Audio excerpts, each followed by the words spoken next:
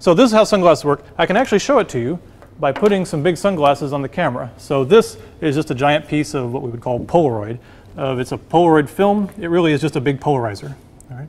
So what I'm going to do is hold this over the camera at a couple of angles, and you'll be able to see glare being reduced.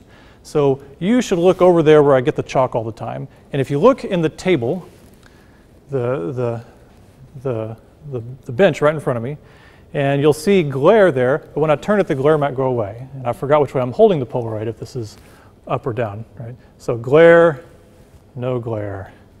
Glare, no glare. So here, you're getting some TE from the surface, and here I'm blocking it. I'm only letting TM pass, so the only light getting to you is diffuse light. So that is how polarized sunglasses work. That's why polarized sunglasses are a little bit more expensive, is because they actually have polarized material in the lenses. Now, here's the deal. I wear cheap sunglasses because my wife won't allow me to have polarized sunglasses.